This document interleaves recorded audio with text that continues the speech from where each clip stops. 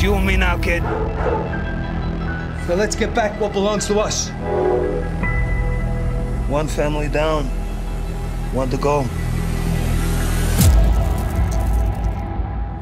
When you think of Gotham City, you might imagine chaos, crime, and a dark night somewhere in the shadows. But what happens when the spotlight shifts to the villains running the show? Can a criminal ever truly make it home when that home is Gotham's blood-soaked underbelly? And more importantly, who's ruthless enough to seize the throne? In the Penguin's 5th episode, Homecoming, we find ourselves in the thick of Gotham's ongoing power struggle, and it's a ride you won't want to miss. But exactly what is this episode setting up? And will the quality remain high going forward? Join me, dear viewer, as I dive back into the raging dumpster fire that is modern Hollywood. Before we dive in, take a moment to like and subscribe. If just a fraction of the 95% of you who watch but haven't subscribed yet hit that button, it would make a huge difference in helping the channel grow. And the best part is, subscribing is completely free. With only a handful of episodes left, as they jockey for control of the city, tensions are rising between Oz and Sofia Falcone. Sofia Gigante. Their respective empires are building. But how much blood will be shed before one stands victorious? Spoiler alert, in Gotham nothing is simple. So who will claim Gotham's metaphorical Iron Throne? After all, when you play the Game of Thrones, you either win or you die. Homecoming is an episode where both the chessboard and stakes are set even higher. Wow, building of tension in a show's writing? Are we sure this takes place in 2024? After the chaos of the previous episode, we see Oz regrouping, not just physically, but mentally, as he makes moves to secure his dominance over Gotham. The episode opens with Oz destroying his plum chariot and kidnapping Taj Maroney, setting the stage for a brutal negotiation. Sofia Falcone, on the other hand, is playing the long game. Having orchestrated the downfall of her own family, she's eager to assert her dominance and gain control of her father's hidden assets. Meanwhile, Gotham's crooked cops, led by Chief Mackenzie Bach, played hilariously by Con O'Neill, offer a grim reminder of just how deep the corruption runs. Sofia, armed with the knowledge of where her father's untraceable fortune lies, seeks Johnny Vidi's cooperation, despite his bitter resentment towards her. As the episode progresses, Johnny Vidi reveals painful truths about the Falcone family, which adds layers of emotional tension to an otherwise cutthroat dynamic. In a grimly satisfying move, Sofia silences Vidi permanently, taking her place as the new head of the Falcone Gigante crime family. Meanwhile, Oz, relentless as ever, makes sure that nothing stands between him and his ambitions. After failing to kill Sal Maroney inside Blackgate, Oz sets Maroney's son and wife on fire. Yes, literally. In a move that only deepens the rivalry. The episode wraps up with Oz finding his new lair in an abandoned trolley station, a haunting metaphor for his childhood and his future as Gotham's godfather. The table is set for an inevitable clash between these two powerhouses, each determined to rule Gotham, whatever the cost. Now we have to talk performances. Kristen Milioti and Colin Farrell bring their A-game, turning the Penguin from a standard crime drama into a thrilling character study. Milioti's Sofia is cold, calculating, and charismatic, seamlessly embodying the mafia queen on the rise. Sofia's strength lies in her ability to command authority without having to shout or flex her muscles, which is great character writing.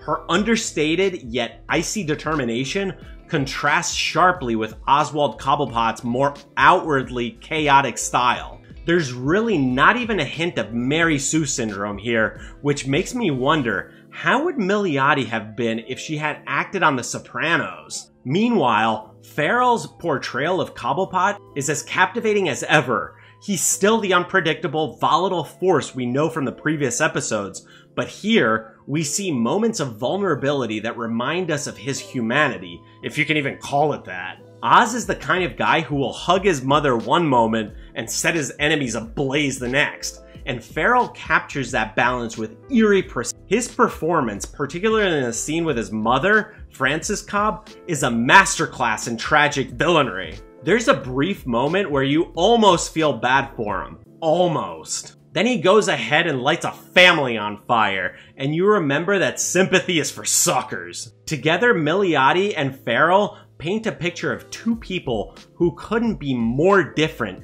yet are locked in the same ruthless game of ambition. While Sofia is the more measured tactician, Oz thrives on chaos and fear. It's this dynamic that makes Homecoming such a compelling episode. We're not just watching a crime saga, we're watching two master manipulators shape the future of Gotham in their own image. If the Penguin has taught us anything, it's that Gotham isn't big enough for two empires. Both Sofia and Oz are hell-bent on establishing their rule, and Homecoming showcases their different approaches to power. Sofia, having wiped out her own family, now seeks legitimacy and stability, using her father's fortune to win over the remaining Falcone loyalists. Her rise is all about strategy, manipulation, and playing the long game. She's methodical, and her ability to bend others to her will is what sets her apart in terms of TV villains. The fact that she can get Johnny Vitti, a man who despises her, to cooperate, if only temporarily, speaks volumes about her cunning personality. Oz, on the other hand, isn't concerned with diplomacy or subtlety. His is a reign of terror, and he's not afraid to get his hands dirty, literally. He thrives on fear, using violence as his primary tool for control. In Homecoming, we see Oz stepping into the role of a full-fledged crime lord, rallying his dwindling crew and seeking out a new headquarters where he can rebuild his drug empire. In true Gotham fashion, this isn't just any hideout. It's a trolley station where he and his brothers used to play as kids. Talk about a twisted version of nostalgia. While Sofia is setting up her empire with calculated moves and cold precision, Oz is more like a bull in a china shop, leaving destruction in his wake, but always managing to land on his feet. It's a contrast that keeps us on edge, knowing that their inevitable clash will be nothing short of catastrophic. At this point, it's hard not to draw comparisons between The Penguin and Game of Thrones. Both shows revolve around the idea of power, betrayal, and who's left standing when the smoke clears. In fact, if Gotham had its own Westeros, Sofia and Oz would be Lannisters, scheming, ruthless, and always ready for a double cross. And let's not forget the iconic Game of Thrones quote, "When you play the Game of Thrones, you either win or you die." Well, in Gotham, it seems the rules are the same, except here, you might also get set on fire. In Gotham, alliances are fragile, betrayal is inevitable, and everyone is playing a dangerous game. Sofia and Oz are aware of the stakes, and as they prepare for their final showdown, it's clear that there's only room for one ruler.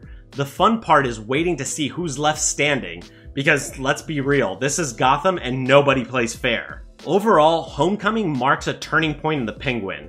After several episodes of setup, backstory, and character development, the show is finally pushing forward with its high-stakes drama. Oz and Sofia are preparing for war, and the slow burn of tension is finally paying off as their respective empires begin to take shape. Kristen Milioti and Colin Farrell continue to shine, delivering performances that elevate the series beyond its comic book roots. Milioti's cold precision and Farrell's chaotic unpredictability create a dynamic that keeps the audience hooked, waiting for the inevitable clash between these two powerhouses. As we head into the final 3 episodes, the stakes couldn't be higher. Oz is embracing his role as Gotham's most dangerous player, and Sofia is proving herself to be a force to be reckoned with. One thing is for sure though, this isn't your typical superhero show. The Penguin is a dark, gritty, and often brutally funny look at Gotham's criminal underworld. And if Homecoming is any indication, things are about to get a whole lot messier. Buckle up! Gotham's about to go up in flames and we're all just here to watch. But what do you guys think about all this? Who do you think will come out on top? And is there room for both Sofia and Oz at the top? Please do let me know down below in the comments, and as always, hit that like button, ring that notification bell, and smash that subscribe button, and I'll see you in the next one. Okie dokie.